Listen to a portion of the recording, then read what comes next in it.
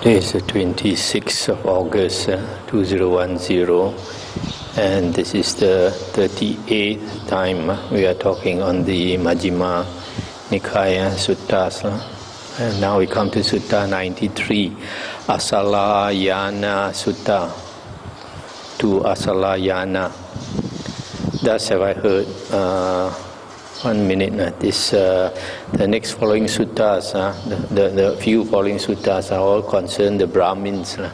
It's quite interesting. The sutta show at the time of the Buddha how these Brahmins always try to assert their superiority and try to argue with the Buddha. Thus have I heard. On one occasion, the Blessed One was living at Savatthi in Jeta's Grove, Anathapindika's park.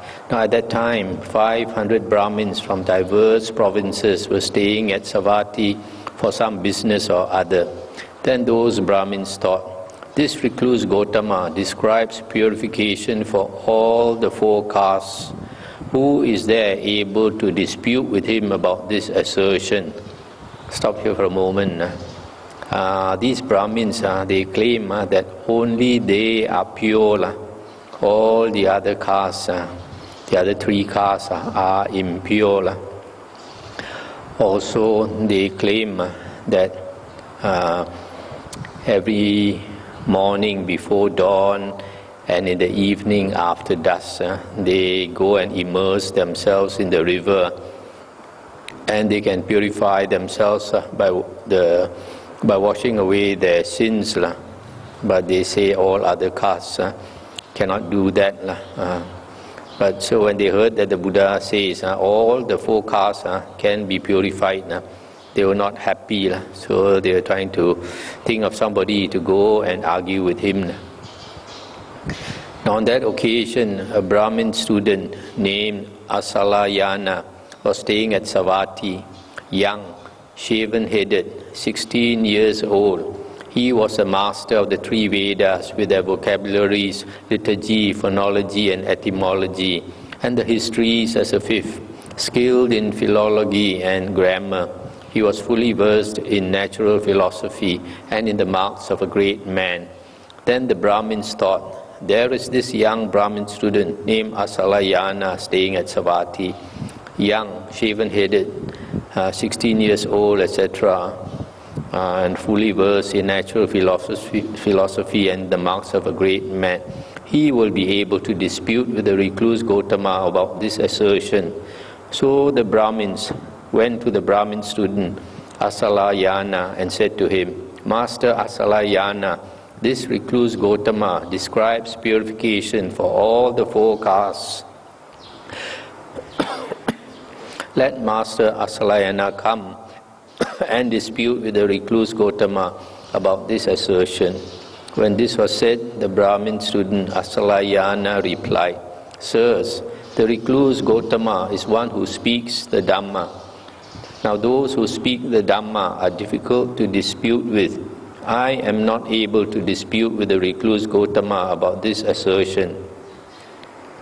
The second time, the Brahmin said to him, Master Asalayana, this recluse Gotama describes purification for all the four castes. Let Master Asalayana come and dispute with the recluse Gotama about this assertion, for the training of a wanderer has been completed by Master Asalayana. For the second time, the Brahmin student Asalayana replied, Sirs, the recluse Gotama is one who speaks the Dhamma. Now, those who speak the Dhamma are difficult to dispute with. I am not able to dispute with the recluse Gotama about this assertion. A third time, the Brahmin said to him, Master Asalayana, this recluse Gotama describes purification for all the four castes. Let Master Asalayana come and dispute with the recluse Gotama about this assertion. For the training of a wanderer has been completed by Master Asalayana. Let not the Master Asalayana be defeated without having even fought the battle. When this was said, the Brahmin student Asalayana replied, Sirs, The recluse Gautama is one who speaks the Dhamma. Now those who speak the Dhamma are difficult to dispute with. I am not able to dispute with the recluse Gautama about this assertion. Still, sirs, at your bidding, I will go. Stop here for a moment. So this Asalayana, he heard of the reputation of the Buddha, so he dare not go to debate with the Buddha. But since they persuaded him 3 times, he felt he had no choice, so he was willing to go. Then the Brahmin student Asalayana went with a great number of Brahmins to the Blessed One and exchanged greetings with him. When this courteous and amiable talk was finished, he sat down at one side and said to the Blessed One, I'll stop here for a moment. You see, they only exchange greetings with the Buddha. They never pay respect to the Buddha. So he said to the Blessed One, Master Gautama, the Brahmins say thus, Brahmins are the highest caste. Those of any other caste are inferior. Brahmins are the fairest caste. Those of any other caste are dark. Only Brahmins are purified, not non-Brahmins. Brahmins alone are the sons of Brahma, the offspring of Brahma, born of his mouth, born of Brahma, created by Brahma, heirs of Brahma. What does Master Gautama say about that? I'll stop here for a moment. So this is their belief, Brahmins, that they are born from the great Deva, Brahma or Maha Brahma, who resides in the first jhana plane, the lowest of the form realm. So they claim they are born from the mouth of this Brahma. And the Buddha said, now Asalayana, the Brahmin women are seen having their periods, becoming pregnant, giving birth, and giving suck. And yet those who are born from the wombs of the Brahmin women say thus, Brahmins are the highest caste. Those of any other caste are inferior. Brahmins are the fairest caste. Those of any other caste are dark. Only Brahmins are purified, not non-Brahmins. Brahmins alone are the sons of Brahma, offspring of Brahma, born of his mouth, born of Brahma, created by Brahma, heirs of Brahma. Stop here for a moment. So the Buddha says, it is evident, everybody can see that women, Brahmin women, they become pregnant and give birth to their babies and give suck to their babies. And yet all of you, even though you are born from the Brahmin womb, you say you are born from Brahma's mouth. And he said, although Master Gautama says this, still the Brahmins think thus. Brahmins are the highest caste. Those of any other caste are inferior, etc., etc.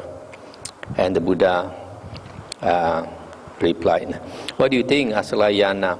Have you heard that in Yona and Cambodia and in other outland countries there are only 2 castes, masters and slaves, and that masters become slaves and slaves masters? So I have heard, sir. Then on the strength of what argument or with the support of what authority do the Brahmins in this case say thus, Brahmins are the highest caste, others, those of any other caste are inferior, etc. Stop here for a moment. So the Buddha says, in other countries, they have only 2 caste system, masters and slaves. And masters can become slaves and slaves can become masters. So those masters in those lands, they are the superior caste. So even if Brahmins go there, they are not superior. Although Master Gautama says this, still the Brahmins think thus. Brahmins are the highest caste. Those of any other caste are inferior, etc.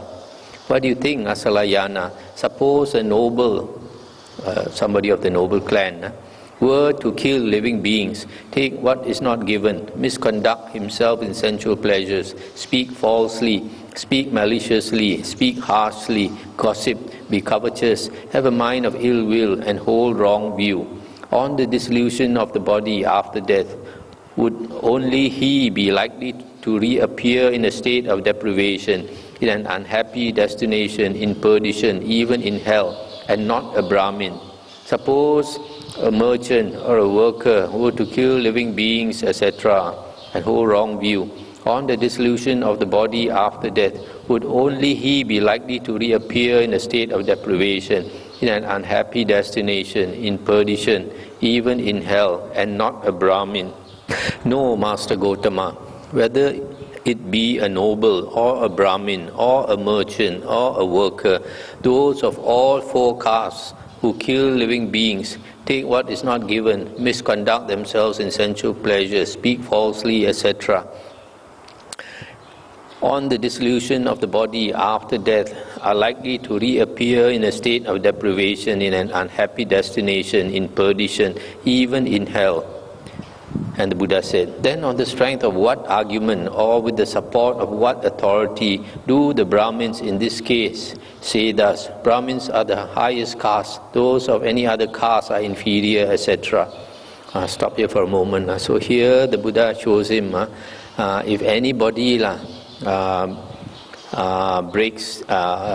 misconducts himself by doing the 10 unwholesome karmas, then they are bound for rebirth in a woeful destination. It doesn't matter whether they are nobles or Brahmins or merchants or workers. So in which case they are all the same. Although Master Gotama says this, still the Brahmins think thus. Brahmins are the highest caste, those of any other caste are inferior, etc., etc. What do you think, Asalayana? Suppose a Brahmin were to abstain from killing living beings, from taking what is not given, from misconduct in sensual pleasures, from false speech, from malicious speech, from harsh speech, and from gossip, and were to be uncovetous, to have a mind without ill will, and to hold right view on the dissolution of the body after death, would only he be likely to reappear in a happy destination, even in the heavenly world, and not a noble or a merchant or a worker? No, Master Gotama, whether it be a noble or a Brahmin or a merchant or a worker, those of all four castes who abstain from killing living beings, from taking what is not given, from misconduct in sensual pleasures, etc., on the dissolution of the body after death, are likely to reappear in a happy destination, even in the heavenly world. Then on the strength of what argument or with the support of what authority do the Brahmins in this case say thus? Brahmins are the highest caste, those of any other caste are inferior, etc. Although Master Gotama says this, still the Brahmins think thus. Brahmins are the highest caste, those of any other caste are inferior, etc. What do you think, Asalayana? Is only a Brahmin capable of developing a mind of loving kindness towards a certain region, without hostility and without ill will, and not a noble or a merchant or a worker? No, Master Gotama, whether it be a noble or a Brahmin or a merchant or a worker, those of all four castes are capable of developing a mind of loving kindness towards a certain region, without hostility and without ill will. Then on the strength of what argument or with the support of what authority do the Brahmins in this case say thus? Brahmins are the highest caste, those of any other caste are inferior, etc. Stop here for a moment. These Brahmins, they hope that after death they will be reborn in the Brahma heavens, to have union with Brahma. So they like to practice these Brahma viharas, this meditation on the divine abidings, where they radiate loving four things, loving kindness, compassion, joy and equanimity. The Pali is metta, karuna, mudita and upekkha. So when they practice this meditation, then they can attain the jhanas, and they can be reborn in the Brahma heaven. But here he conceded that not only a Brahmin can practice this meditation, any person of any other caste can also do so. Although Master Gotama says this, still the Brahmins think thus. Brahmins are the highest caste, those of any other caste are inferior, etc. What do you think, Asalayana? Is only a Brahmin capable of taking a loofah and bath powder, going to the river and washing off dust and dirt, and not a noble or a merchant or a worker? No, Master Gotama, whether it be a noble or Brahmin or a merchant or a worker, those of all four castes are capable of taking a loofah and bath powder, going to the river and washing off dust and dirt. Then on the strength of what argument or with the support of what authority do the Brahmins in this case say thus, Brahmins are the highest caste, etc. Stop it for a moment. So here the Buddha shows him that any person of any caste can go to the river and wash off the dust and dirt, purify themselves, at least externally, not only Brahmins. Although Master Gotama says this, still the Brahmins think thus. Brahmins are the highest caste, those of any other caste are inferior, etc. So he keeps insisting that Brahmins are the highest caste. What do you think, Asalayana? Suppose a head anointed noble king were to assemble here 100 men of different birth and say to them, Come, sirs, let any here who have been born into a noble clan, or a Brahmin clan, or a royal clan, take an upper fire stick of sala wood, salala wood, sandalwood, and padumaka wood, and light a fire and produce heat. And also let any who have been born into an outcast clan, a trapper clan, a workers clan, a cartwright's clan, or a scavenger's clan, take an upper fire stick made from a dog's drinking trough, or from a pig's trough, from a dustbin, or from castor oil wood, and light a fire and produce heat. What do you think, Asalayana? When a fire is lit and heat is produced by someone in the first group, would that fire have a flame, a color, and a radiance? And would it be possible to use it for the purposes of fire? While when a fire is lit and heat is produced by someone in the second group, that fire would have no flame, no color, and no radiance, and it would not be possible to use it for the purposes of fire. No, Master Gotama. When a fire is lit and produced by someone in the first group, that fire would have a flame, a color, and a radiance, and it would be possible to use it for the purposes of fire. And when a fire is lit and heat is produced by someone of the second group, that fire too would have a flame, a color, and a radiance, and it would be possible to use it for the purposes of fire. For all fire has a flame, a color, and a radiance, and it is possible to use all fire for the purposes of fire. Then on the strength of what argument or with the support of what authority do the Brahmins in this case say thus, Brahmins are the highest caste, etc. I'll stop here for a moment. So here the Buddha says there are two groups of people here. One is the higher clan, that means either a noble or a Brahmin. And then if they were to light a fire from good wood, sala wood or salala wood or sandalwood or padumaka wood, and a fire is produced. When you compare it with the second group consists of very low caste people. This trapper, wicker worker, cartwright, scavenger, all these worker clan, the Sudas, and then even includes the outcast. Outcast is somebody so low, there is not even inside one of the four clans, four castes. And then these second group, being of low birth, on top of that, they take wood from dirty places, like a dog's drinking trough and a pig's trough, where the dog drinks the water or the pig drinks the water from the dustbin, and castor oil wood. And if they were to produce a heat, a fire, using this dirty wood, this second group, when they produce a fire, the fire is still the same, whether it's produced by this higher clan or the lower clan. The fire, the radiance, flame, the heat, color, everything would still be the same. It doesn't matter what wood you use, and it doesn't matter who produces the fire. So the Buddha shows him, then they are all the same.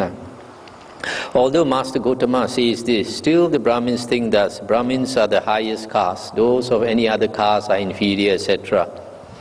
What do you think, Asalayana? Suppose a noble youth were to cohabit with a Brahmin girl, and a son was born from their cohabitation. Should a son born from a noble youth and a Brahmin girl be called a noble after the father or a Brahmin after the mother?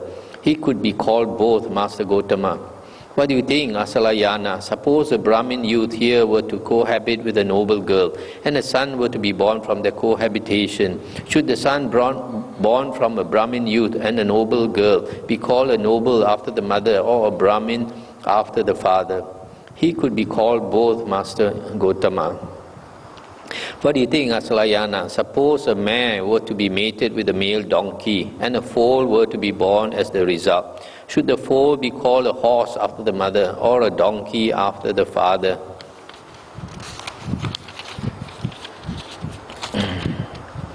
It is a mule, Master Gotama, since it does not belong to either kind. I see the difference in this last case, but I see no difference in either of the former cases. What do you think, Asalayana? Suppose there were two Brahmin students who were brothers, born of the same mother, one studious and acute, and one neither studious nor acute. Which of them would Brahmins feed first at a funeral feast, or at a ceremonial milk rice offering, or at a sacrificial feast, or at a feast for guests? On such occasions, Brahmins would feed first the one who was studious and acute, Master Gotama. For how could what is given to one who is neither studious nor acute bring great fruit? Stop here for a moment. So here, when you have two Brahmins, one is very studious, hard, diligent, and also is very sharp, intelligent, compared to another who is not so diligent or intelligent, then they would give preference to the one who was more studious and acute. What do you think, Asalayana? Suppose there were two Brahmin students who were brothers, born of the same mother, one studious and acute, but immoral and of bad character, and one neither studious nor acute, but virtuous and of good character. Which of them would Brahmins feed first at a funeral feast, or at a ceremonial milk rice offering, or at a sacrificial feast, or at a feast for guests? On such occasions, Brahmins would feed first the one who was neither studious nor acute, but virtuous and of good character, Master Gotama. For how could what is given to one who is immoral and of bad character bring great fruit? And the Buddha said, first, Asalayana, you took your stand on birth, and after that, you took your stand on scriptural learning, and after that, you have come to take your stand on the very ground that purification is for all castes, as I describe it. When this was said, the Brahmin student Asalayana sat silent and dismayed, with shoulders drooping and head down, glum, and without response. Stop here for a moment. So, at first, this Asalayana, he says that a person is superior because of birth. And then after that, he said because of scriptural learning, because Brahmins are supposed to be have great learning, they are versed in the three Vedas. And then after that, the Buddha said, now you agree with me that purification is for all four castes.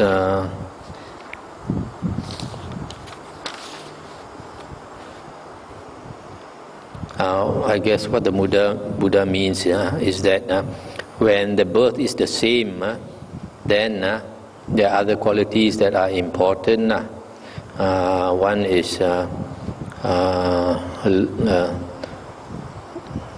this second one is the studious and acute one is the learning, scriptural learning. And then the third one, virtuous or good character, is even more important. It's even more important than one who was studious and acute.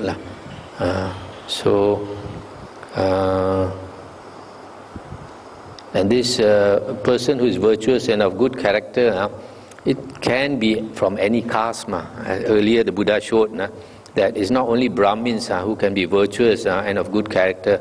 Anybody who keeps the who does not do unwholesome actions and does all the wholesome 10 wholesome actions or 10 wholesome karmas, then he is purified. In which case, the most important here the Buddha shows is virtue, good character, which is similar to purification. If a person is virtuous or good character, he purifies himself. So Asalayana could not reply and sat dismayed. Knowing this, the Blessed One said to him, "Once, Asalayana, when 7 Brahmin seers were dwelling in leaf huts in the forest, this pernicious view arose in them. Brahmins are the highest caste, those of any other caste are inferior, etc., etc. Now the seer, Devala the dark, Kanha Devala, heard this. Then he arranged his hair and beard, dressed in ochre-colored garments, put on stout sandals, and taking a staff made of gold, he appeared in the courtyard of the 7 Brahmin seers. Then while walking up and down the courtyard of the 7 Brahmin seers, the seer Devala the dark spoke thus, "Where have those worthy Brahmin seers gone? Where have those worthy Brahmin seers gone?" Then the 7 Brahmin seers thought, "Who is walking up and down in the courtyard of the 7 Brahmin seers like a village lout, speaking thus, 'Where have those worthy Brahmin seers gone? Where have those worthy Brahmin seers gone? Let us curse him.' Then the 7 Brahmin seers cursed the seer Devala the dark thus, 'Be ashes, vile one, be ashes, vile one.' But the more the 7 Brahmin seers cursed him, the more comely, beautiful and handsome the seer Devala the dark became. Then the 7 Brahmin seers thought, 'Our asceticism is in vain, our holy life is fruitless, for formerly when we cursed anyone thus, "Be ashes, vile one, be ashes, vile one," he always became ashes. But the more we curse this one, the more comely, beautiful and handsome he becomes.'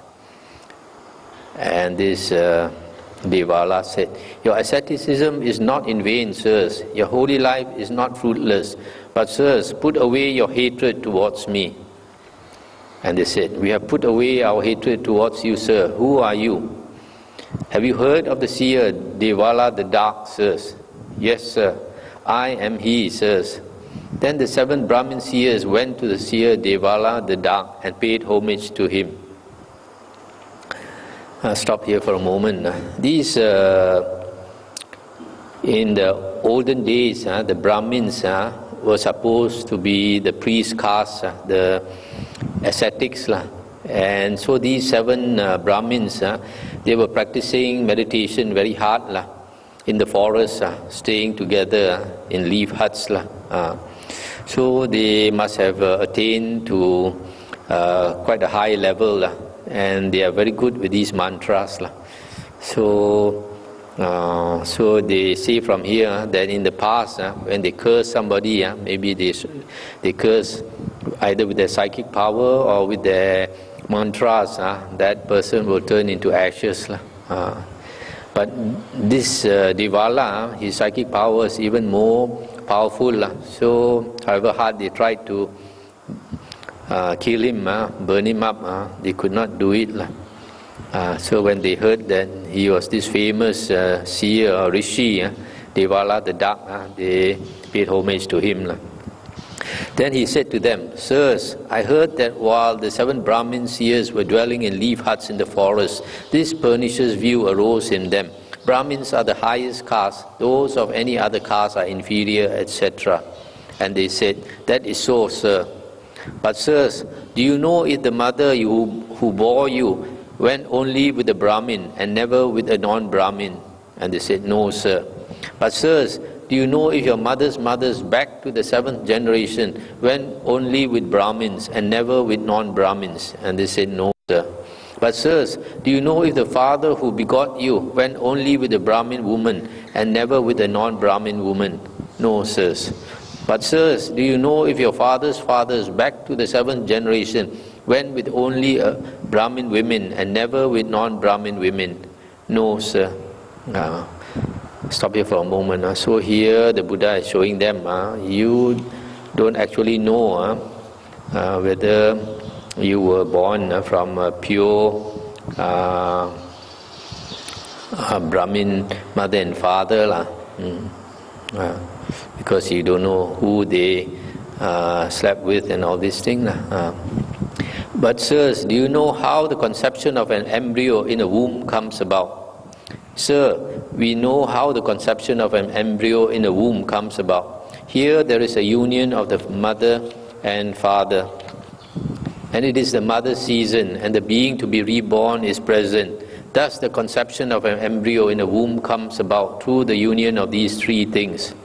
Then, sirs, do you know for sure whether that being to be reborn is a noble or a Brahmin or a merchant or a worker?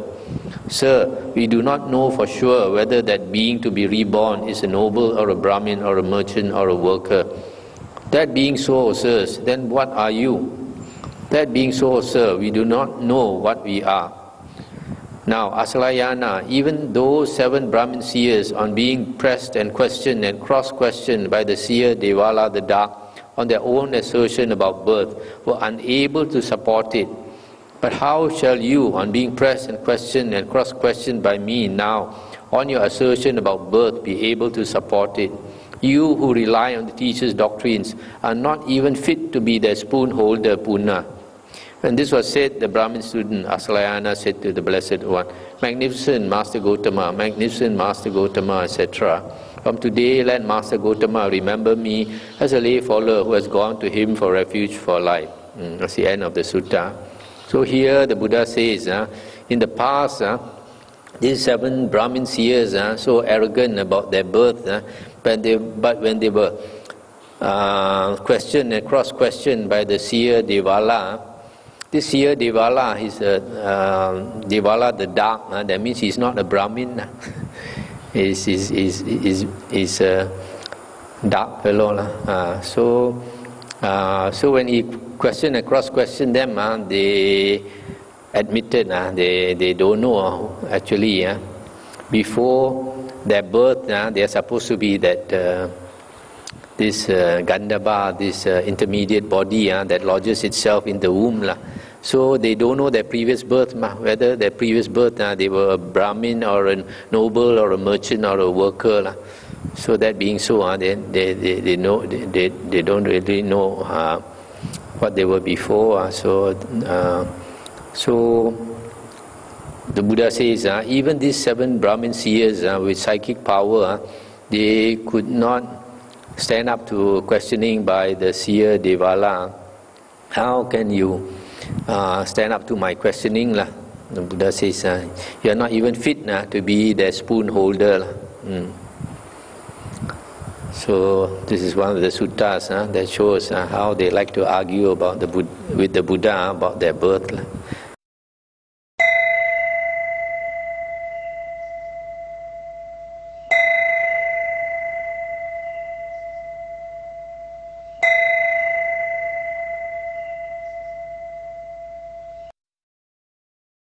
Now we come to the next sutta, 94, Gotamukha Sutta, to Gotamukha. Thus have I heard, on one occasion the Venerable Udena was living at Benares in the Kemia mango grove. Now on that occasion the Brahmin Gotamukha had arrived in Benares for some business or other, and as he was walking and wandering for exercise, he came to the Kemia mango grove. At that time the Venerable Udena was walking up and down in the open. Then the Brahmin Gotamukha went up to the Venerable Udena and exchanged greetings with him. When this courteous and amiable talk was finished, still walking up and down with the Venerable Udena, he said this, Worthy recluse, there is no wondrous life that accords with the Dhamma. So it seems to me here, and that may be because I have not seen such venerable ones as yourself, or because I have not seen the Dhamma here. Let's stop here for a moment. So here he is telling the Venerable Udena that there is no wondrous life that accords with the Dhamma, and that may be because I have not Such Venerable One says, so probably what he means is that this wondrous life, when he says wondrous life, it probably means ascetics other than Brahmins. So he says no wondrous life that accords with the Dhamma. In other words, that the wondrous, the ascetics who are not Brahmins, they cannot really attain any high state that accords with the Dhamma, or that these wondrous, their Dhamma, they don't really have the real Dhamma. When this was said, the Venerable Udena stepped down from the walk and went into his dwelling, where he sat down on a seat made ready. And Gotamukha too stepped down from the walk and went into the dwelling, where he stood at one side. Then the Venerable Udena said to him, "There are seats, Brahmin, sit down if you wish." And he said, "We did not sit down because we were waiting for Master Udena to speak. For how could one like myself presume to sit down on a seat without first being invited to do so?" Then the Brahmin Gotamukha took a low seat, sat down at one side, and said to the Venerable Udena, "Worthy recluse, there is no wondrous life that accords with the Dhamma, so it seems to me here, and that may be because I have not seen such venerable ones as yourself, or because I have not seen the Dhamma here." And Venerable Udena said, "Brahmin, if you think any statement of mine is to be agreed with, then agree with it. If you think any statement of mine is to be argued against, then argue against it. And if you do not understand the meaning of any statement of mine, ask me to clarify it thus. How is this, Master Udena? What is the meaning of this? In this way we can discuss this matter."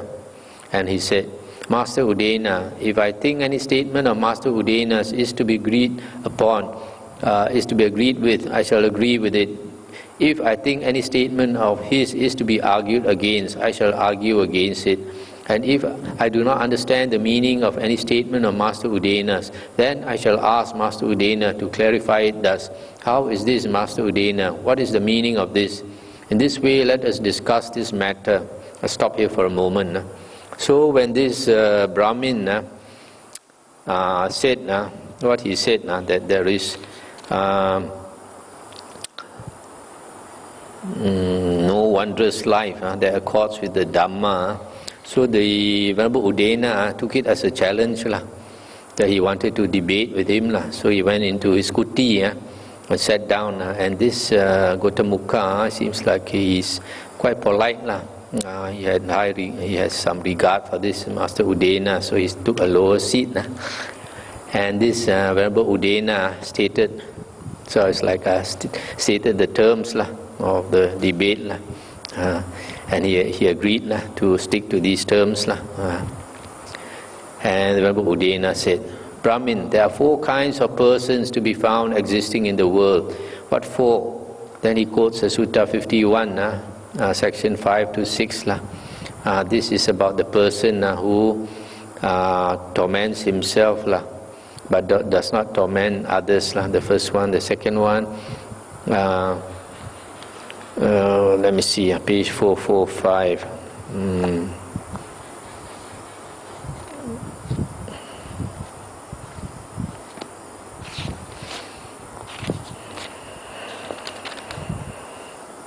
It's on page 445.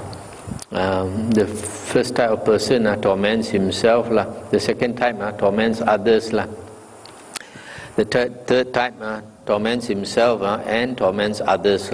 The fourth type does not torment himself and does not torment others. But Master Udena, the kind of person who does not torment himself, so he asked this Gotamukha, of these four persons, which one appeals to you? And he said, the kind of person who does not torment himself or pursue the practice of torturing himself, and who does not torment others or pursue the practice of torturing others, who, since he torments neither himself nor others, is here and now hungerless, extinguished and cooled, and abides experiencing bliss, having himself become holy. He does not torment and torture either himself or others, both of whom desire pleasure and recoil from pain. That is why this kind of person satisfies by my mind. So in the same way, he praises the last type of person who does not torment himself nor others. And the Venerable Udena said, Brahmin, there are two kinds of assembly. What two? Here a certain assembly lusts after jewels and earrings, and seeks wives and children, men and women slaves, fields and land, gold and silver. But here a certain assembly does not lust after jewels and earrings, but having abandoned wives and children, men and women slaves, fields and land, gold and silver, has gone forth from the home life into homelessness. Now there is this kind of person who does not torment himself or pursue the practice of torturing himself, and who does not torment others or pursue the practice of torturing others, who, since he torments neither himself nor others, is here now hungerless, extinguished and cooled, and abides experiencing bliss, having himself become holy. In which of the two kinds of assembly do you usually see this person, Brahmin? In the assembly that lusts after jewels and earrings, and seeks wives and children, men and women slaves, fields and land, gold and silver, or in the assembly that does not lust after jewels and earrings, but having abandoned wives and children, etc., has gone forth from the home life into homelessness. I usually see this kind of person, Master Udena, in the assembly that does not lust after jewels and earrings, but having abandoned wives and children, etc., has gone forth from the home life into homelessness. And then Venerable Udena said, but only just now, Brahmin, we understood you to say, worthy recluse, there is no wondrous life that accords with the Dhamma. So it seems to me here, and that may be because I have not seen such venerable ones as yourself, or because I have not seen the Dhamma here. And he said, certainly, Master Udena, it was in order to learn that I spoke those words. There is a wondrous life that accords with the Dhamma, and so it seems to me here, and may Master Udena remember me to have spoken thus. It would be good if, out of compassion, Master Udena would expound to me in detail those four kinds of persons he mentioned in brief. Stop here for a moment. So here, out of the four types of persons, this Gotamukha, I say, is the last type, one who tortures neither himself nor others, is the best, is cool already, become holy. Then Venerable Udena asked him now, where are you likely to see this type of person, among householders or among renunciants? Then he said, among renunciants. That means wondrous. Then the Venerable Udena said, but just now you said there is no wondrous life that accords with Dhamma. Then he said that now only just to learn. So now he asked Venerable Udena to describe in detail the four types of persons. Then Brahmin, listen and attend closely to what I shall say. Yes, sir, the Brahmin Gotamukha replied. The Venerable Udena said this, Brahmin, what kind of person torments himself and pursues the practice of torturing himself? Here a certain person goes naked, etc., etc. So this description of the four types of persons are exactly as in Sutta number 51, Majjhima Nikaya, section 8 to 28. That's on page 446 to 453. So I won't go through that because you can see it in the book. When this was said, the Brahmin Gotamukha said to the Venerable Udena, magnificent Master Udena, magnificent Master Udena. Master Udena has made the Dhamma clear in many ways, as though he were turning upright what had been overthrown, revealing what was hidden, showing the way to one who was lost, or holding up a lamp in the dark for those with eyesight to see forms. I go to Master Udena for refuge, and to the Dhamma, and to the Sangha of monks. From today, let Master Udena remember me as a lay follower, who has gone to him for refuge for life. And Venerable Udena said, do not go to me for refuge, Brahmin. Go for refuge to that same Blessed One to whom I have gone for refuge. Where is he living now, that Master Gotama, Arahant Sammasambuddha, Master Udena? That Blessed One, Arahant Sammasambuddha, has attained final Nibbana, Brahmin. And he said, if we heard that Master Gotama was within 10 leagues, we would go 10 leagues in order to see that Master Gotama. Arahant Sammasambuddha. If we heard that Master Gotama was within 20 leagues, 30, 40, 50, 100 leagues, we would go 100 leagues in order to see that Master Gotama, Arahant Sammasambuddha.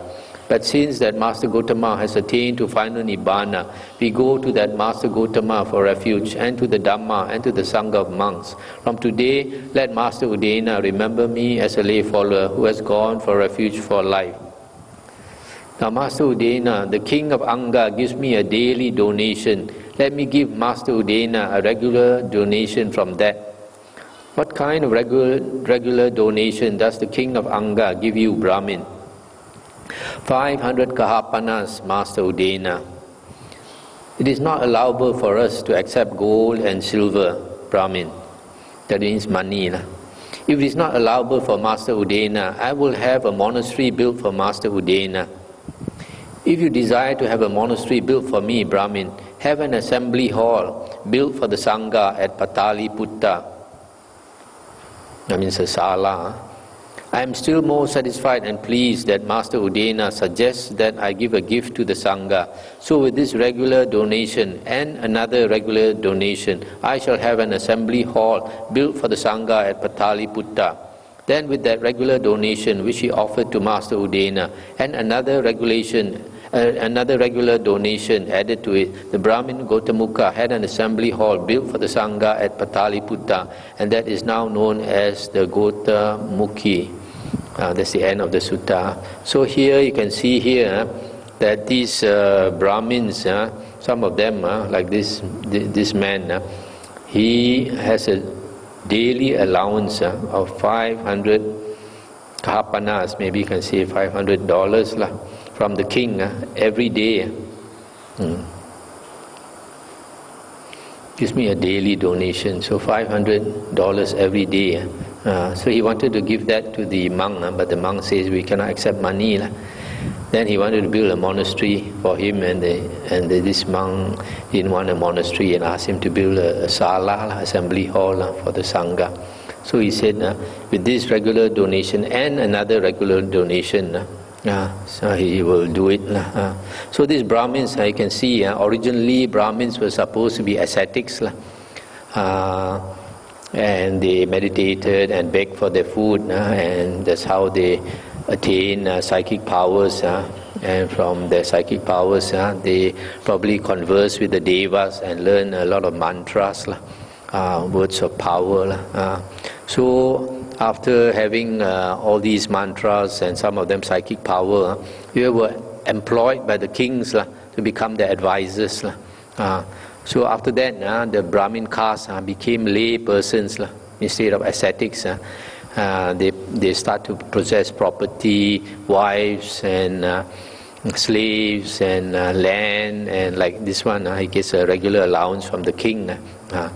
So that's why you can see from this sutta, at that time the Brahmins had become lay persons already. So he thought a wondrous life is no use. There's no such thing as a wondrous life that accords with Dhamma. That means wondrous life, ascetic life, that leads to this Nibbana, that leads to stages of stages of holiness and all these things.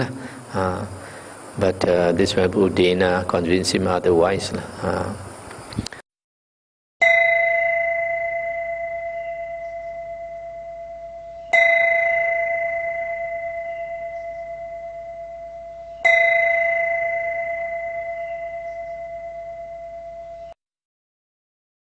Okay, now we come to Sutta 95. Chanki Sutta with Chanki. Thus have I heard. This one also is interesting. On one occasion, the Blessed One was wandering in the Kosalan country with a large Sangha of monks, and eventually he arrived at a Kosalan Brahmin village named Upasada. There the Blessed One stayed in the God's Grove, the Sala tree grove to the north of Upasada. Now on that occasion, the Brahmin Chanki was ruling over Upasada, a crown property abounding in living beings, rich in grasslands, woodlands, waterways and grain, a royal endowment, a sacred grant given to him by King Pasanadi of Kosala. Stop here for a moment. So this is another famous Brahmin, and is given all this property, upasada, so he's ruling over it like a sultan or something, and this was given to him by the king. The Brahmin householders of Upasada heard. The recluse Gautama, this description of this Buddha, where they praise the Buddha for being an Arahant and all that. And it is good to see such Arahants. Then the Brahmin householders of Upasada set forth from Upasada in groups and bands and headed northwards to the god's grove, the Sala tree grove. Now on that occasion, the Brahmin Chanki had retired to the upper story of his mansion for his midday rest. There he saw the Brahmin householders of Upasada setting forth from Upasada in groups and bands and heading northwards to the god's grove, the Sala tree grove. When he saw them, he asked his minister, "Good minister, why are the Brahmin householders of Upasada setting forth from Upasada in groups and bands and heading northwards to the god's grove, the Sala tree grove?" "Sir, there is the recluse Gautama, the son of the Sakyans, who went forth from the Sakyan clan, who has been wandering in the Kosalan country," etc., etc. They are going to see that Master Gautama. Then, good minister, go to the Brahmin householders of Upasada and tell them, "Sirs, the Brahmin Chanki says this. Please wait, sirs. The Brahmin Chanki will also go to see the recluse Gautama." "Yes, sir," the minister replied. And he went to the Brahmin householders of Upasada and gave them the message. Now on that occasion, 500 Brahmins from various states were staying at Upasada for some business or other. They heard the Brahmin Chanki, the Brahmin Chanki, it is said, is going to see the recluse Gautama. Then they went to the Brahmin Chanki and asked him, "Sir, is it true that you are going to see the recluse Gautama?" "So it is, sirs, I am going to see the recluse Gautama." And they said, "Sir, do not go to see the recluse Gautama. It is not proper, Master Chanki, for you to go and see the recluse Gautama. Rather, it is proper for the recluse Gautama to come and see you. For you, sir, are well born on both sides, of pure maternal and paternal descent, 7 generations back, unassailable and impeccable in respect of birth. Since that is so, Master Chanki, it is not proper for you to go to see the recluse Gautama. Rather, it is proper for the recluse Gautama to come to see you. You, sir, are rich, with great wealth and great possessions. You, sir, are a master of the 3 Vedas, with their vocabularies, liturgy, phonology, and etymology, and the histories as a 5th. Skilled in philology and grammar, you are fully versed in natural philosophy and in the marks of a great man. You, sir, are handsome, comely, and graceful, possessing supreme beauty of complexion, with sublime beauty and sublime presence, remarkable to behold. You, sir, are virtuous, mature in virtue, possessing mature virtue. You, sir, are a good speaker with a good delivery. You speak words that are courteous, distinct, flawless, and communicate the meaning. You, sir, teach the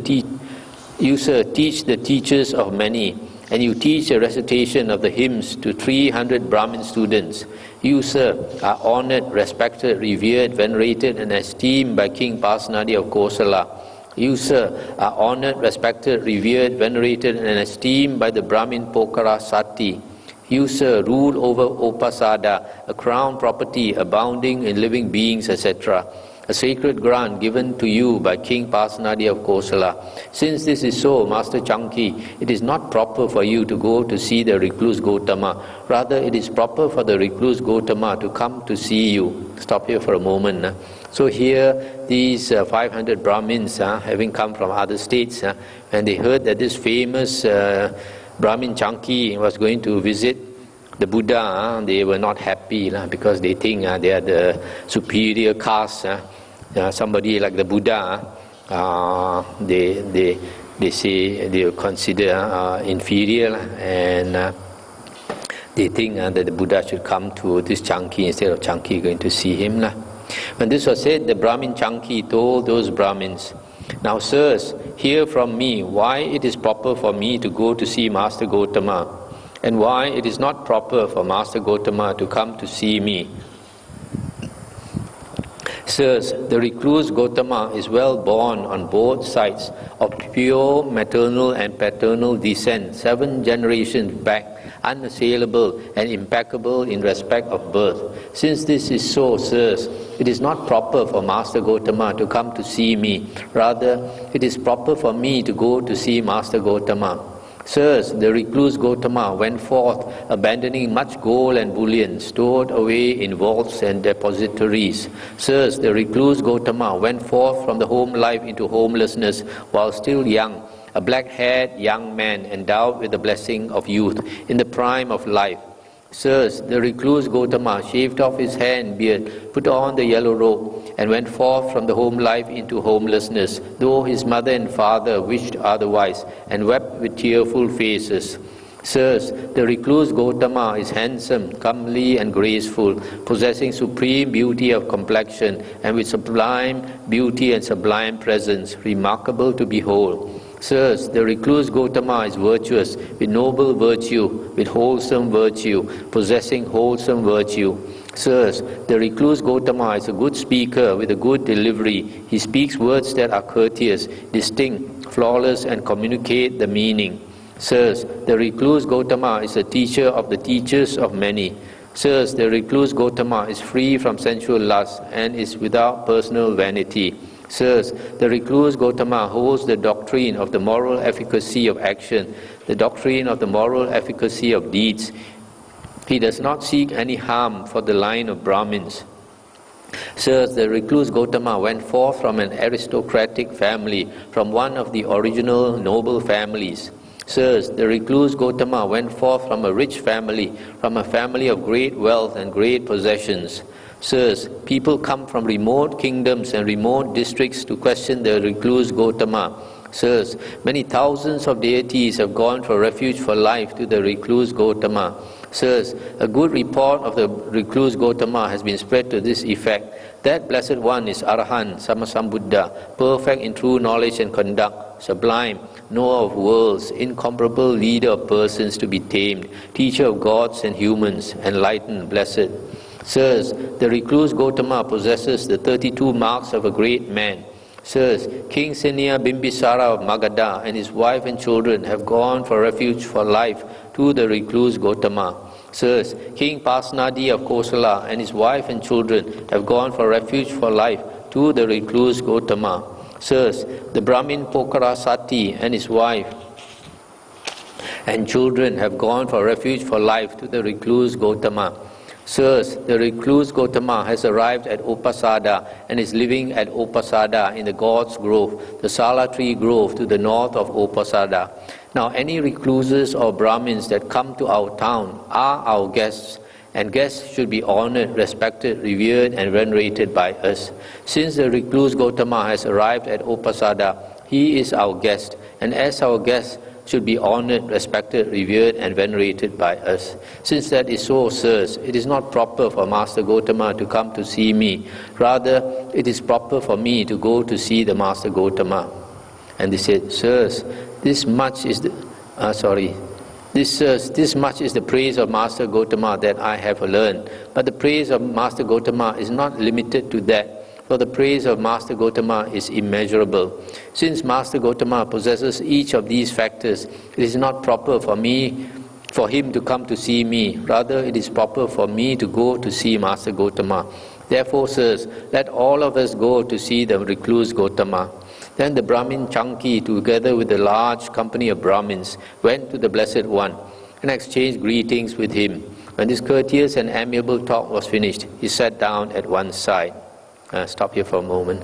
So even though he has heard and believes that the Buddha is an Arahant, Sammasambuddha, still maybe because of their pride, maybe they think that their Brahmins are superior. He didn't pay homage to the Buddha, just exchanged greetings with the Buddha and sat down. Now on that occasion, the Blessed One was seated, finishing some amiable talk with some very senior Brahmins. At the time, sitting in the assembly was a Brahmin student named Kapatika. Young, shaven-headed, 16 years old, he was a master of the three Vedas with their vocabularies, liturgy, phonology and etymology, and the histories as a fifth. Skilled in philology and grammar, he was fully versed in natural philosophy and the marks of the great man. While the very senior Brahmins were conversing with the Blessed One, he often broke in and interrupted their talk. Then the Blessed One rebuked the Brahmin student Kapatika thus, "Let not the Venerable Bharadvaja break in and interrupt the talk of the very senior Brahmins while they are conversing. Let the Venerable Bharadvaja wait until the talk is finished."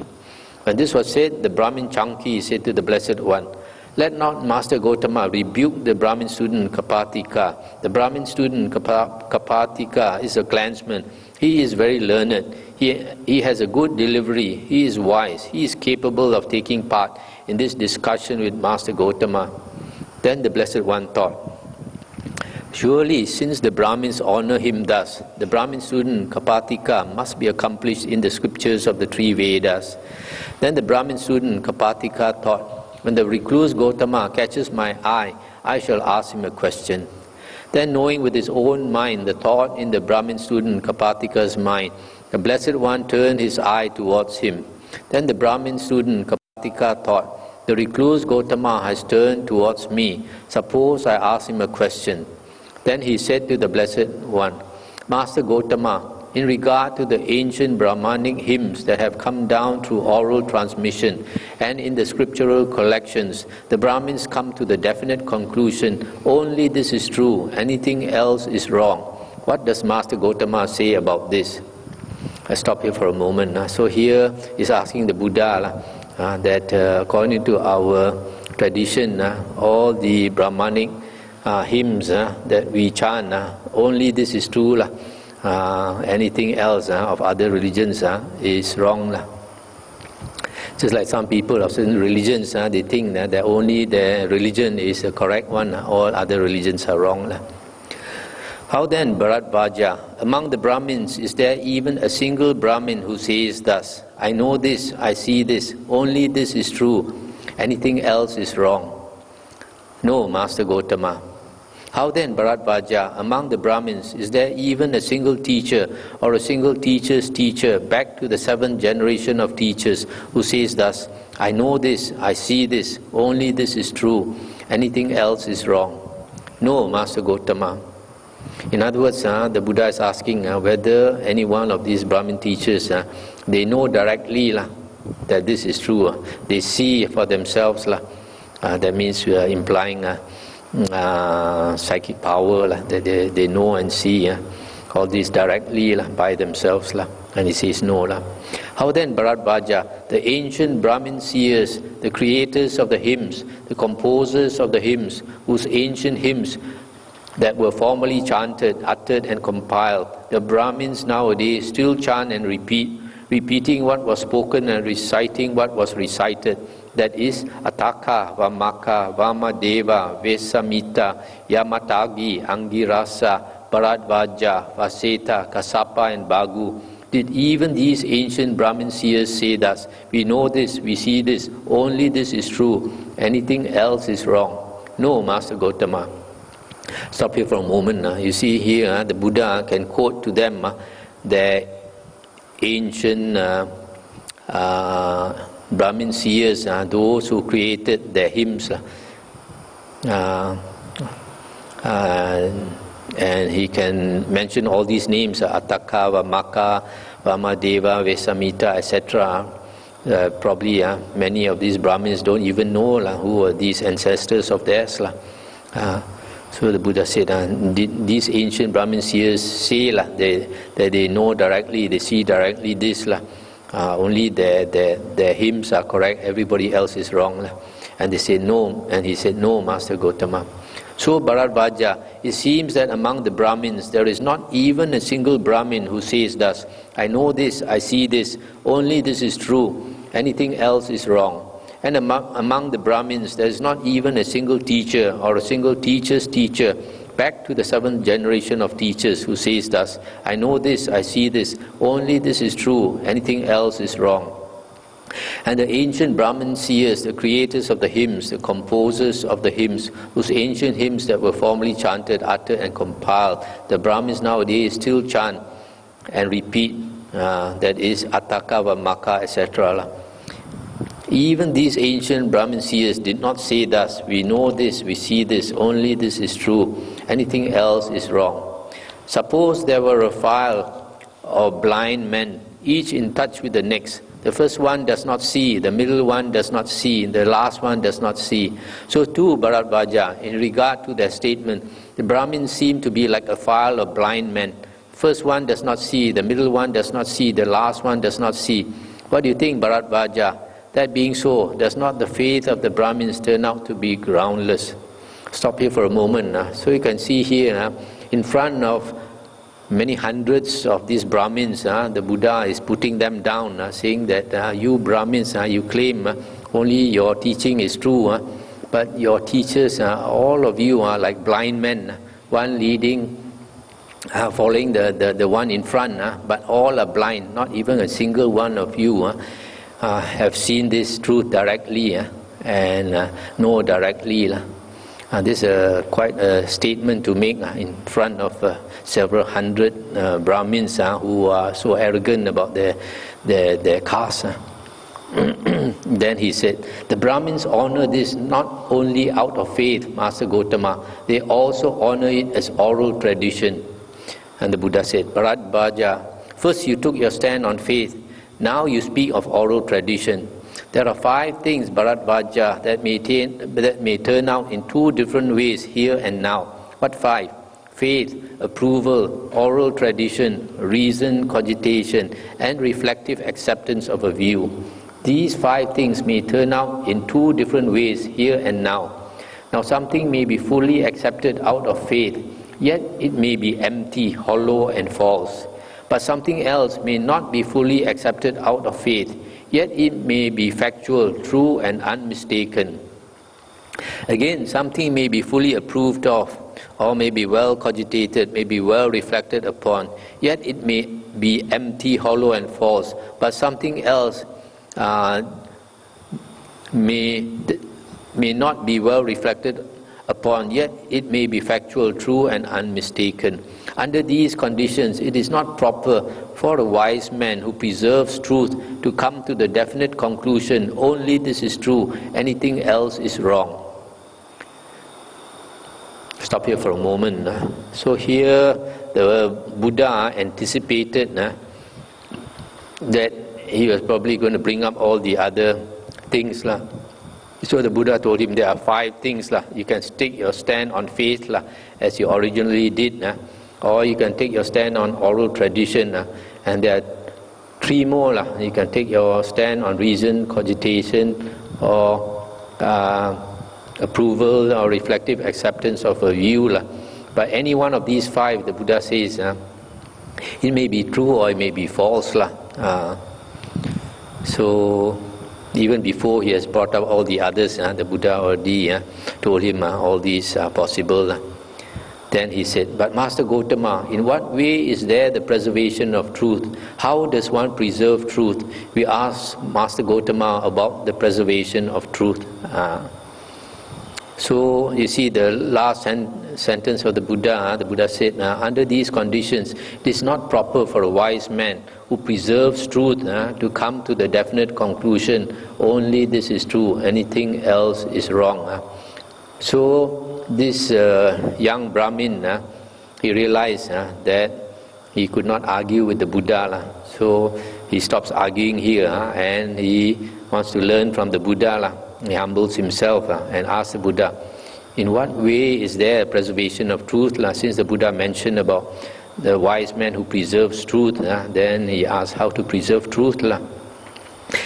And the Buddha said, if a person has faith, Bharadvaja, he preserves truth when he says, my faith is thus, but he does not yet come to the definite conclusion, only this is true, anything else is wrong.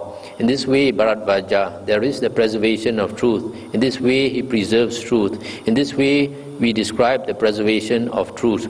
But as yet, there is no discovery of truth. Similarly, if a person approves of something, or if he receives an oral tradition, or he reaches a conclusion based on reason cogitation, or if he gains a reflective acceptance of a view. He preserves truth when he says, my reflective acceptance of a view is thus, but he does not yet come to the definite conclusion, only this is true, anything else is wrong. In this way too, Bharadvaja, there is preservation of truth. In this way he preserves truth. In this way we describe the preservation of truth. But as yet there is no discovery of truth. So the Buddha explained to him what is meant by preservation of truth. But the Buddha says, at this point, there is still no discovery of truth. And he asks, in that way, Master Gotama, there is the preservation of truth. In that way, one preserves truth. In that way, we recognize the preservation of truth. But in what way, Master Gotama, is there the discovery of truth? In what way does one discover truth? We ask Master Gotama about the discovery of truth. Here, Bharadvaja, a monk may be living in dependence on some village or town. Then a householder or a householder's son goes to him and investigates him in regard to three kinds of states: in regard to states based on greed, in regard to states based on hatred, and in regard to states based on delusion. Are there in this Venerable One any states based on greed, such that with his mind obsessed by those states, while not knowing he might say, I know, or while not seeing he might say, I see, or he might urge others to act in a way that would lead to their harm and suffering for a long time? As he investigates him, he comes to know there are no such states based on greed in this Venerable One. The bodily behavior and the verbal behavior of this Venerable One are not those of one affected by greed. And the Dhamma that this Venerable One teaches is profound, hard to see and hard to understand, peaceful and sublime, unattainable by mere reasoning, subtle to be experienced by the wise. This Dhamma cannot easily be taught by one affected by greed. When he has investigated him and has seen that he is purified from states based on greed, he next investigates him in regard to states based on hatred. Are there in this Venerable One any states based on hatred, such that with his mind obsessed by those states, etc., he might urge others to act in a way that would lead to their harm and suffering for a long time? As he investigates him, he comes to know there are no such states based on hate in this Venerable One. The bodily behavior and verbal behavior of this Venerable One are not those of one affected by hate. And the Dhamma that this Venerable One teaches is profound, etc., to be experienced by the wise. This Dhamma cannot easily be taught by one affected by hate. When he has investigated him and has seen that he is purified from states based on hate, he next investigates him in regard to states based on delusion. Are there in this Venerable One any states based on delusion, such that with his mind obsessed by these states, etc., he might urge others to act in a way that would lead to their harm and suffering for a long time? As he investigates him, he comes to know there are no such states based on delusion in this Venerable One. The bodily behavior and verbal behavior of this Venerable One are not those of one affected by delusion. And the Dhamma that this Venerable One teaches is profound, etc., to be experienced by the wise. This Dhamma cannot easily be taught by one affected by delusion. So here, let's stop here for a moment. So here the Buddha says that a lay person, when he comes to a monk, before he can have faith in the monk, he should investigate whether that monk has greed, hatred, or delusion or not. And these states, if he has, it is evident by his bodily behavior, verbal behavior, and mental. So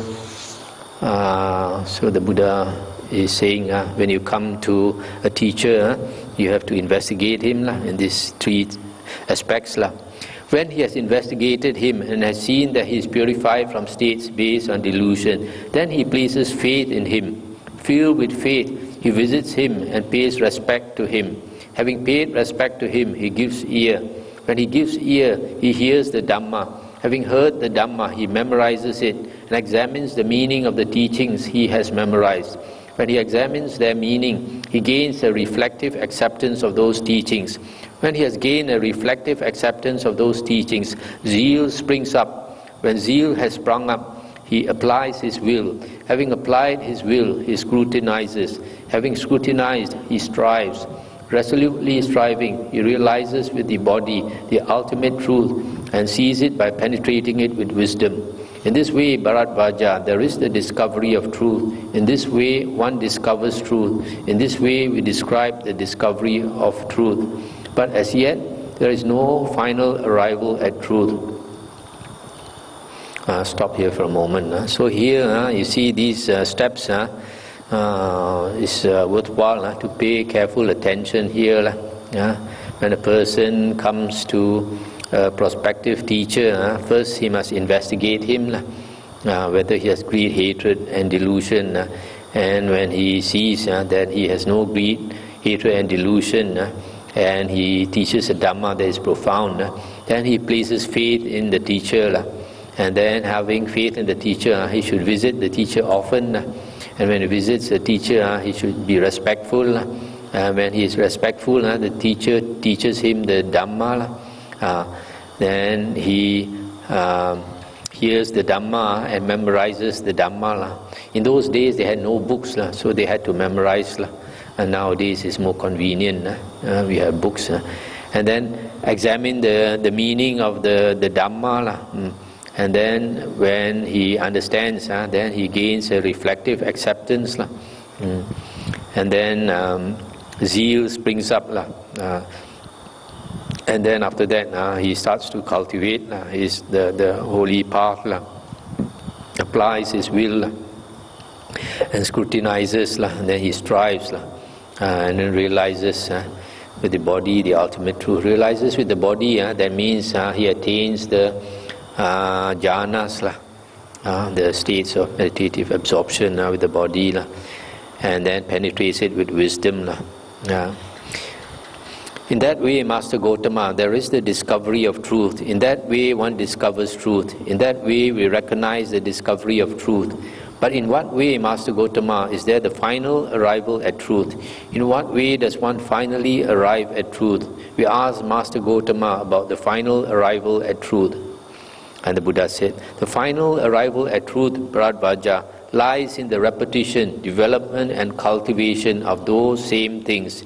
In this way, Bharadvaja, there is the final arrival at truth. In this way, one finally arrives at truth. In this way, we describe the final arrival at truth. Now stop here for a moment. So here, having learned the Dhamma and cultivating the holy path, the Buddha said, you have to repeat. Repetition, development, and cultivation of those same things. Then finally, you arrive at the truth. In that way, Master Gotama, there is the final arrival at truth. In that way, one finally arrives at truth. In that way, we recognize the final arrival at truth. But what, Master Gotama, is most helpful for the final arrival at truth? We ask Master Gotama about the thing most helpful for the final arrival at truth. And the Buddha said, striving is the most helpful for the final arrival at truth, Bharadvaja. If one does not strive, one will not finally arrive at truth. But because one strives, one does finally arrive at truth. That is why striving is most helpful for the final arrival at truth. This striving can also be said to be energetic effort. Energetic effort, diligence is most helpful. But what, Master Gotama, is most helpful for striving? We ask Master Gotama about the thing most helpful for striving. Scrutiny is most helpful for striving, Bharadvaja. If one does not scrutinize, one will not strive.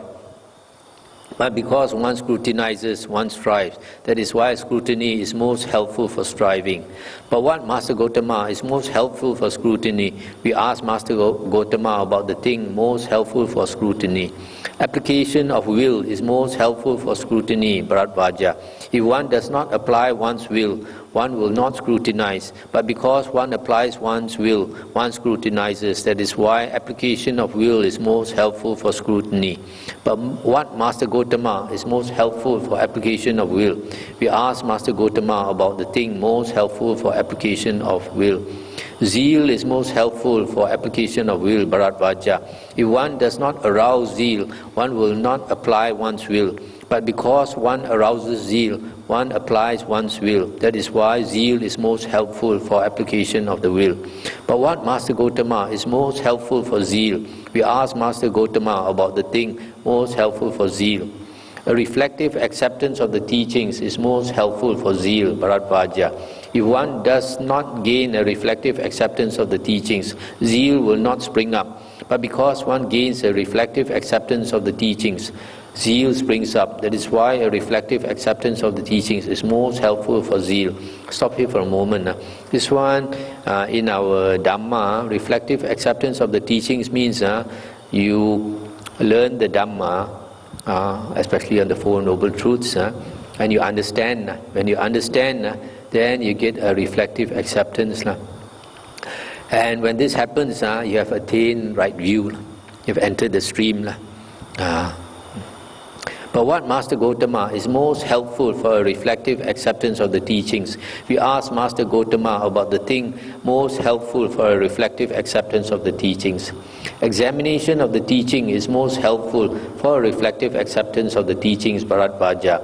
If one does not examine their meaning, one will not gain a reflective acceptance of the teachings. But because one examines their meaning, one gains a reflective acceptance of the teachings. That is why examination of the meaning is most helpful for a reflective acceptance of the teachings. But what Master Gotama is most helpful for examination of the meaning? We ask Master Gotama about the thing most helpful for examination of meaning. Memorizing the teachings is most helpful for examining the meaning, Bharadvaja. If one does not memorize a teaching, one will not examine its meaning. But because one memorizes a teaching, one examines its meaning. Stop here for a moment. This memorizing the teachings, I mentioned, it was because in the past they did not have books. So they had to repeat the Dhamma that they heard, especially like the suttas. They repeat it. Then it becomes more familiar to them. Then from there they examine the meaning. But nowadays, memorizing the teachings, you can say, can be replaced by studying the suttas in the book form. The Nikayas, you keep reading the Nikayas again and again and again and again. It's just like memorizing the teachings. Or listening to the Dhamma talks like these. Dhamma talks based on the suttas. I listen to them again and again and again and again. Then it slowly sinks in. That is equivalent to memorizing the teachings. But what Master Gotama is most helpful for memorizing the teachings? We ask Master Gotama about the thing most helpful for memorizing the teachings. Hearing the Dhamma is most helpful for memorizing the teachings, Bharadvaja. If one does not hear the Dhamma, one will not memorize the teachings. But because one hears the Dhamma, one memorizes the teachings. That's why hearing the Dhamma is most helpful for memorizing the teachings. But what Master Gotama is most helpful for hearing the Dhamma? We ask Master Gotama about the thing most helpful for hearing the Dhamma. Giving ear is most helpful for hearing the Dhamma, Bharadvaja. If one does not give ear, one will not hear the Dhamma. But because one gives ear, one hears the Dhamma. That is why giving ear is most helpful for hearing the Dhamma. Stop here for a moment. The willingness to learn the Dhamma, to hear the Dhamma, or to read the Dhamma, that is very important. Only when you understand the Dhamma and you gain a reflective acceptance of the teachings, then only you can progress to Aryan stages. If you don't hear the Dhamma, you cannot get right view. And if you cannot get right view, you have not entered on the Noble Eightfold Path. The Noble Eightfold Path always starts with the first factor, right view.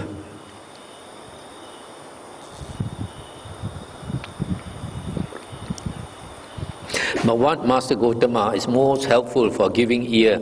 We ask Master Gotama about the thing most helpful for giving ear. Paying respect is most helpful for giving ear, Bharadvaja. If one does not pay respect, one will not give ear. But because one pays respect, one gives ear. That is why paying respect is most helpful for giving ear. Stop here for a moment. This paying respect, you see the Buddha mentioned, is quite important. Some people, they come to the Dhamma, they are very arrogant. they find it very difficult to pay respect to a monk. So if they have this kind of attitude, it's an obstruction, because if a person has this type of attitude, it shows that the person thinks that he knows everything, that he knows a lot. So he's not willing to humble himself. Only when you are willing to humble yourself, then only you are willing to give ear, willing to hear what the teacher says, instead of having all your own opinions. So this respect, also paying respect, is also very helpful. That's why, like in the Thai tradition, new novice monks, either samanera or even bhikkhu, fully ordained monk, if he is still new, whenever he speaks to the teacher in Thailand, they have to put their palms together, Anjali. Every time they speak to the teacher, they Anjali. And this tradition is not only for disciples, it is it's a very good tradition. Even senior monks, like me, if I speak to a more senior monk, it becomes natural to put the hands together out of respect, to show respect. So it's a very good practice to humble yourself. But what Master Gotama is most helpful for paying respect? We asked Master Gotama about the thing most helpful for paying respect. Visiting is most helpful for paying respect, Bharadvaja. If one does not visit a teacher, one will not pay respect to him. But because one visits a teacher, one pays respect to him. That is why visiting is most helpful for paying respect. But what Master Gotama is most helpful for visiting? We asked Master Gotama about the thing most helpful for visiting. Faith is most helpful for visiting, Bharadvaja. If faith in the teacher does not arise, one will not visit him. But because faith in the teacher arises, one visits him. That is why faith is most helpful for visiting. We asked Master Gotama about the preservation of truth, and Master Gotama answered about the preservation of truth. We approve of and accept that answer, and so we are satisfied. We asked Master Gotama about the discovery of truth, and Master Gotama answered about the discovery of truth. We approve of and accept that answer, and so we are satisfied. We asked the Master Gotama about the final arrival at truth, and Master Gotama answered about the final arrival at truth. We approve of and accept that answer, and so we are satisfied. We asked Master Gotama about the thing most helpful for the final arrival at truth, and Master Gotama answered about the thing most helpful for the final arrival at truth. We approve of and accept that answer, and so we are satisfied. Whatever we ask Master Gotama about, that he has answered us. We approve of and accept that answer, and so we are satisfied. Formerly, Master Gotama, we used to think, who are these bald-pated recluses, these swarthy menial offspring of the kinsman's feet, that they would understand the Dhamma? But Master Gotama has inspired in me love for recluses, confidence in recluses, reverence for recluses, magnificent Master Gotama, etc. So he took refuge in the Buddha, Dhamma and Sangha. From today, let Master Gotama remember me as a lay follower who has gone to him for refuge for life. That's the end of the sutta. So here you see this arrogant young Brahmin come to argue with the Buddha. Finally, he realized that the Buddha is actually an Arahant Sammasambuddha. So he asked questions to learn the Dhamma. So whatever he asked, the Buddha answered him very clearly. So in the end, he took refuge with the Buddha, Dhamma and Sangha, which means that actually he changed his religion from being one of the Brahmin religion, became the Buddhist. So you see, like all this teaching the Buddha gave in front of hundreds of these Brahmins, probably most of them would have taken refuge with the Buddha, Dhamma and Sangha and became followers of the Buddha. Okay, we end here. Very long tonight, very long. But this last sutta is very good. You see how if a person wants to learn, all the steps are laid out very clearly by the Buddha. A lot of people we don't know all these things. Instead of like the Buddha says, when you come to a potential teacher, you should investigate him, whether he has greed, hatred and delusion. But a lot of people, instead of investigating the teacher, they want to look for psychic power in the teacher, whether the teacher got a big reputation and all these things. All this is not the way of the Dhamma. Okay, anything to discuss?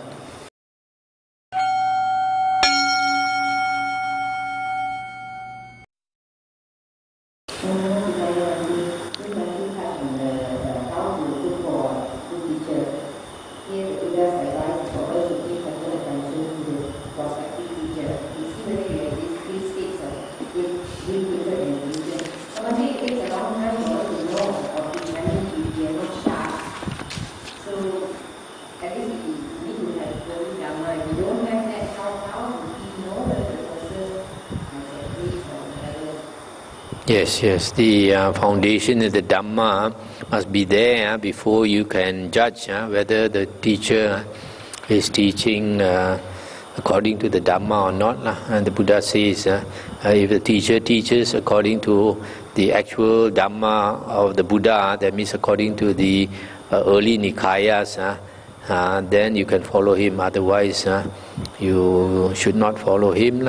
So if a person, what happens usually, a lot of people who are new, they don't know how to judge because they have no Dhamma foundation. They don't know how to judge, and they are easily impressed by what other people say. Other people say, "Oh, liao su hu," then they will also accept that "oh liao su hu." So "oh liao su hu" means it's a teacher with substance, somebody who is a great teacher and all these things. So that's why people who are new always they get cheated in that way.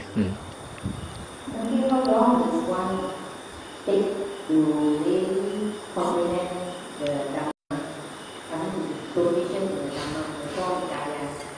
Can a person truly claim that they have studied the Buddha in depth, like this for years? How long does it take to provision? How long one takes to understand the Dhamma, it depends on the person. Just like how long does one take to attain jhana, it depends on the person. What is important, the Buddha says, is that to understand the Dhamma, we need a clear mind, a mind devoid of the five hindrances. So, samatha, meditation, that's why in the Buddha's teachings is the only real meditation. We meditate to sharpen our mind. Then at the same time, we learn the Dhamma. These two things are the fundamentals of the spiritual path. The theory and the practice. The theory is the learning the original Dhamma of the Buddha according to the Nikayas, the Suttas. And the practice is the sharpening the mind by meditation. These two go together and can be done simultaneously. So as your mind sharpens, you will understand the Dhamma more clearly. So a person with a sharper mind, for example, a person with a high IQ, when he studies the suttas, he will understand much faster than a person with a low IQ.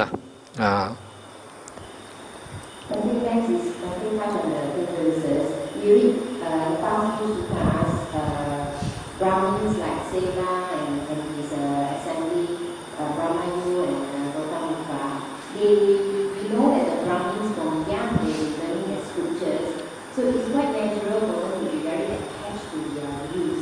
And yet we see that they so willingly or perhaps they're so fast to accept the Buddha's teaching. Is it because of the hindrances is much lower because of practicing Dhamma? Some of them, you actually, even though they learn wrong Dhamma, but they meditate. That's why you see, like earlier, the sutta on who this Brahmayu, I think this old 120-year-old Brahmin who came to the Buddha, and then later became a disciple of the Buddha. And soon after that he passed away, and the Buddha said that he was reborn as an Anagamin, which shows that he had already attained the 4 jhanas. And so from there you can see why some of them are arrogant, because they have already attained certain states of meditation. So they think they have already seen the Dhamma, that is their Dhamma. So that's why some of them are quite arrogant when they meet the Buddha. When the Buddha really makes very plain the Dhamma to them, then because they have a very clear mind, they can accept and even like Sela, renounce, go forth as a Buddha's monk disciple. So it's unfortunate that they learn the wrong Dhamma, but those who had the courage and straightforwardness to come and see the Buddha and question the Buddha, then they became disciples of the Buddha.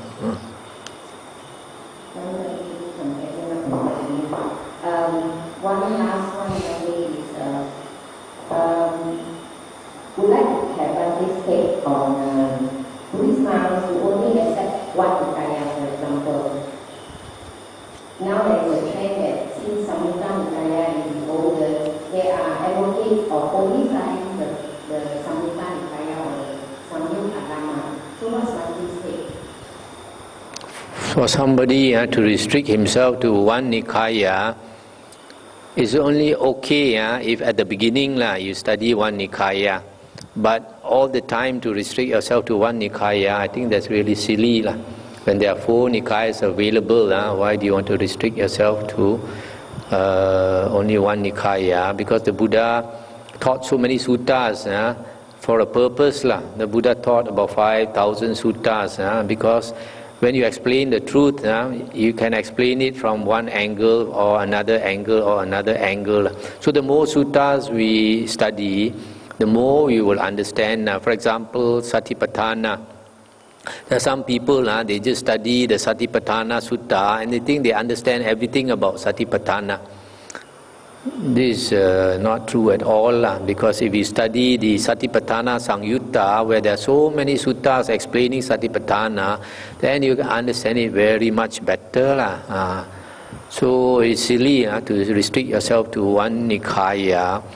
Also, as I mentioned last night, there are some teachers who are very possessive and they want to restrict their disciples to only hear their words and not to hear the words of any other teacher or see the books of any other teacher. That also is it just shows that the ego is there. If that person is humble, he will know that monks are not supposed to teach the Dhamma. Monks are supposed to teach the Buddha's Dhamma. We are all Sakya Putta, sons of the Sakyan. The Dhamma does not belong to us. The Dhamma is from the Sammasambuddha, Arahant Sammasambuddha. So it is our duty to teach the Dhamma according to what the Buddha said, not according to our own opinion. So to tell the disciple that they should only listen to his words is just arrogance. It is not his Dhamma, and the Dhamma is the Buddha's Dhamma, and the best source of the Dhamma is the original 4 Nikayas, and we know that the Pali Suttas, the Pali Nikayas are the most accurate that we have. Even scholar like the famous Professor Hirakawa, he says that the Pali Suttas have been preserved intact from the time of Emperor Asoka until now. So the most accurate source of the Buddha's teachings are in the 4 Pali Nikayas, the Digha Nikaya, Majjhima Nikaya, Sangyutta Nikaya and Anguttara Nikaya.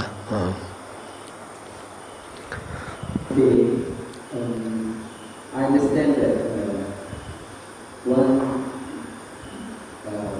tempted to go to be a novice for a year, or maybe more, and then to be a monk. After you become a monk, you need some 5 years to sort of graduate and understand all this teaching that you have to be better. Can you comment on this, please? You mean want me to comment about this? My understanding is correct. 1 year as a novice, and 5 years as a monk. Before you can be independent. Or before a monk can be independent. In the Vinaya books, a Samanera has to stay with the teacher. A Samanera is under probation, so a Samanera cannot live by himself. And a young monk also, a young monk who does not have 5 vasa is supposed to stay with the teacher for 5 years to learn the Dhamma and the Vinaya and all the basic things. And after 5 years, that monk can be independent, provided he is knowledgeable about the Dhamma and the Vinaya.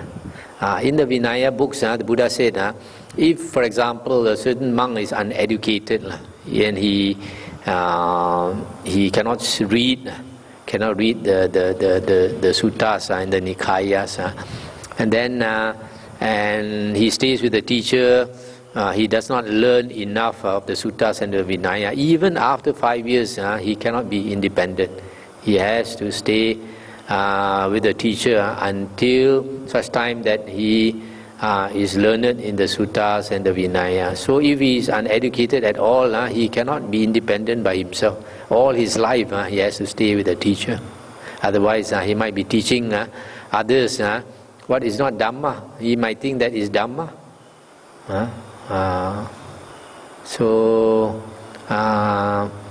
On the other hand, the Buddha says in the Vinaya books that somebody, after he comes into monkhood, after he is fully ordained, even if he does not have 5 years as a monk, if he wants to strive, meditate hard, he's allowed to stay alone. But preferably during the vasa, he should stay with senior monks to learn. Other than that, especially like for example, somebody has gone forth in old age, and he feels he does not have much time, and he also has a good foundation in the Dhamma. For example, a lay person who has studied the Dhamma for many years, and then he goes forth late in life, then it is allowable for him to, for example, go and live alone in a cave and meditate and not mix with people. What happens if a student who has to teach, even though after 5 years it's quite impossible to teach that person and really show respect and not much respect or love for the teacher. So what does one as a teacher do to such a student? If a student, a monk disciple, he does not show enough respect and faith and all these things, it only means that he has not learned enough of the Dhamma and the Vinaya. So if he has not learned enough of the Dhamma and Vinaya, he should not become independent, stay by himself. Also, he should not accept disciples later on, even if he has 10 vasa, because he has not learned enough. So if a person actually knows the Dhamma and Vinaya, he practices correctly, he should become very humble. He should become very humble, and his temper also should come down. I'm interested in knowing. Let's say, how long does it take for a teacher to stand for a seminar? Whether he is of the right caliber or whether he has the quality to be ordained as a monk. Generally, in the Vinaya, 4 months is enough time, according to the Buddha, to judge a person generally. But that is only generally true. There are some people, they hide their character very well, so you need longer period before their defilements show. Okay?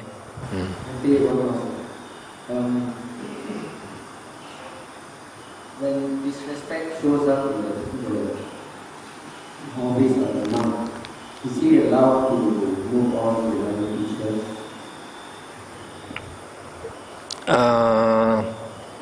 In the Vinaya, when a disciple, a monk disciple, has certain faults, for example, not enough faith in the teacher, not enough respect in the teacher, not enough love for the teacher, no sense of shame towards the teacher, then the teacher, according to the Vinaya, should chase him away, expel him. Ask him to leave. When that new young monk leaves, he goes to another monastery. Such a monk probably won't change his character. He go to another monastery, it will be the same.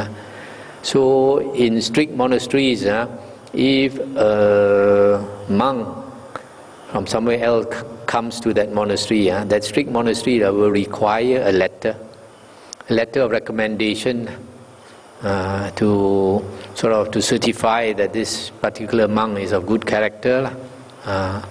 So that is a good practice. So of course there are a lot of lax monasteries, they won't require a letter.